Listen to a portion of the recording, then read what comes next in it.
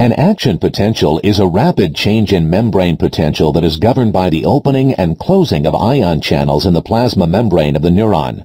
In this tutorial, we will review the events of an action potential measured from a small area of a neuron's membrane.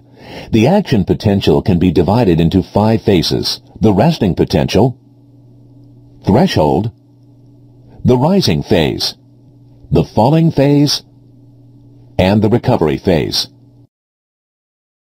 We begin with the resting potential, which is the membrane potential of a neuron at rest.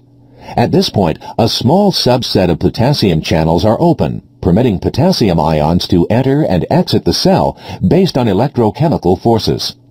Note that there is no net movement of potassium ions.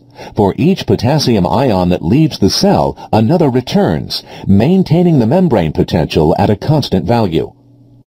As a depolarizing stimulus arrives at our segment of the membrane, a few sodium channels open, permitting sodium ions to enter the neuron. The increase in positive ions inside the cell depolarizes the membrane potential, making it less negative, and brings it closer to the threshold at which an action potential is generated.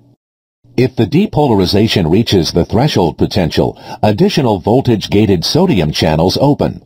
As positive sodium ions rush into the cell, the voltage across the membrane rapidly reverses and reaches its most positive value. At the peak of the action potential, 2 processes occur simultaneously. First, many of the voltage-gated sodium channels begin to close. Second, many more potassium channels open, allowing positive charges to leave the cell.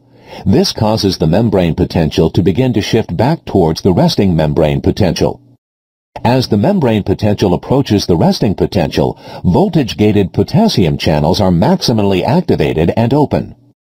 The membrane actually repolarizes beyond the resting membrane voltage.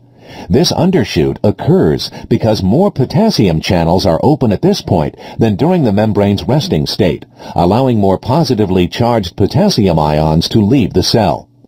The return to steady state continues as the additional potassium channels that opened during the action potential now close.